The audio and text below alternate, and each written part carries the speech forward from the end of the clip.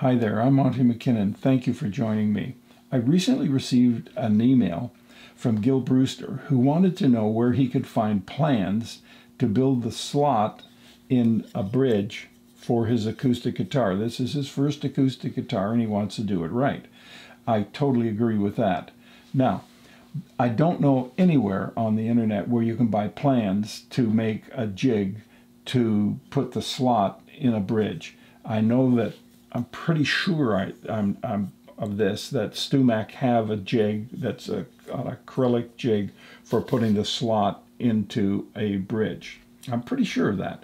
Now, I also have my own that I made here, which is a duplicate of what my mentor taught me to do. And so I'm going to show you how I did this one, Gil, and you can decide if you want to build your own. It's very easy to do, and you won't have any trouble doing it. This is made up of 3 layers of plywood. The base layer is this piece down here, and it's 10 inches square. The second layer that is going on here, that you'll see right in here, that is 5 inches by 10.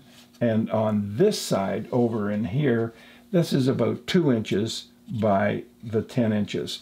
You simply screw those in place, allowing enough room for your bridge to fit in there and not move. And I'll show you how that works in just a minute. So that's okay. That you've got those 2 pieces. Now, the fun part comes on the top layer, the thinner layer. What you have here where these knobs are, this is about 1 3/4 inch in thickness by 10 inches. And this is, actually this is 2 inches. This is about 1 3/4. And it's a little inboard of the 10 inches. This would be much less. This is about 7 inches. Yeah, about 7 inches. So what we do here is we slot both this and this side. You can see those slots there. Let's get that so you can see those real clear. Right up in here. You see these 2, I just simply did these in the bandsaw, just ran it in and then took it out. And I did the same thing on the other side where I've got these here. Now, the benefit of those is that it means that when you're putting something in, you can actually, I don't have a piece of wood I can show you, you can adjust it, you can move it. And this one we're going to move to make accommodation for the router. On this one, what we're going to do is accommodate the angle of the saddle, and it's offset. The saddle at the high treble end to the front is about 5 millimeters, which makes this about 8.5. Yes, it's about a 3 millimeter offset.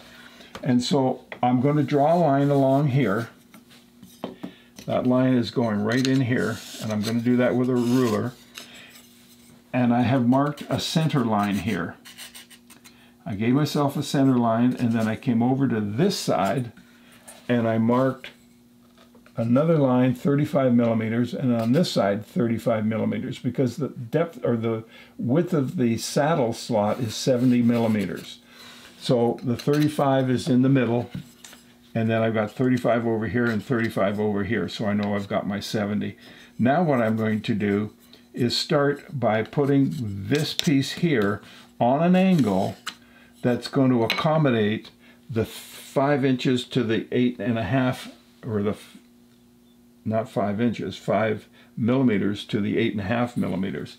Because what I'm going to do here is I'm going to take the router and I'm going to place the router in here like that. And I'm going to want this thing running exaggerated on an angle like that. Okay, it's not going straight, it's going on an angle.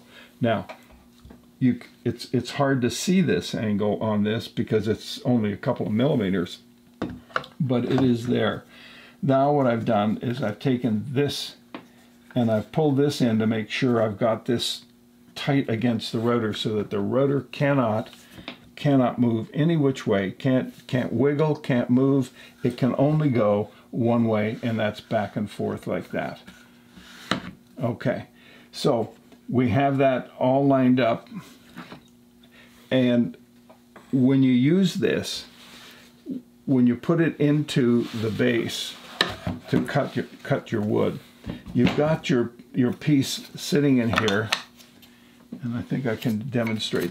I want to hold this with these two scrap pieces of wood. They're just little triangles. They just come to a point, and I simply put that in there. Put that in there, and we're good to go. Okay, so that's not moving anywhere. That's held in place. Now, I have a center line on the saddle. I line it up with the center line here. So I know that I'm centered, so that this mark on here and this mark is going to give me my 70 millimeters, and it's going to be on an angle. To make sure that I get this center perfect all the time, I have another stop piece here, and this is slotted, and I just simply slide that in and tighten it down so that for a quick adjustment, I know that when I take the bridge and I just push it in there like that, and I've got it tight against that side, I know that it is centered. It can't go anywhere. It's perfect. So then with the plunge router, what I do is I'll take this thing, and I got the lever here. I'll bring it down to the wood like that, and I've entered the wood. Now, you got to think about the depth of it. It's probably 30/32 of an inch to an eighth of an inch. And once you're in and it's running, you plunge it down, you simply slide it very slowly across the wood, and you're done. Take it and lift it. Now, that didn't do what I wanted because it looked like it went down. Let's leave it like that. It's just coming across, and then raise it up, turn it off, let it stop spinning, and then take it away. And you've got your slot right where you want it. That's just a rough one. This is a finished one that I've done, and I'm going to use that on the next guitar. That's another finished one. So it's a very simple, straightforward jig. It's not that complicated. I think you can do it. If you can build a guitar, I can tell you right now, you can build this without any trouble. And it's just made out of scrap wood you got in your shop already. So give it a go and let me know. You'll probably come up with something much better than what I have. Don't forget, you don't need these knobs. You can just put screws down there. Again, these are slotted on the side, and they come in and out. And the purpose of this is simply to stop the router at the 70 or at the 35 millimeter mark on the one side and the 35 millimeter mark here and here, so that it just doesn't keep on going. So it's all good. There you go. That's the way we do it.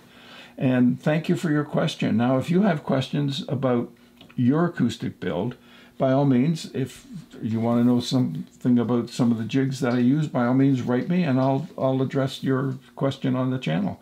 So thank you for that, Gil. I really do appreciate it. And I'll see you in the next video.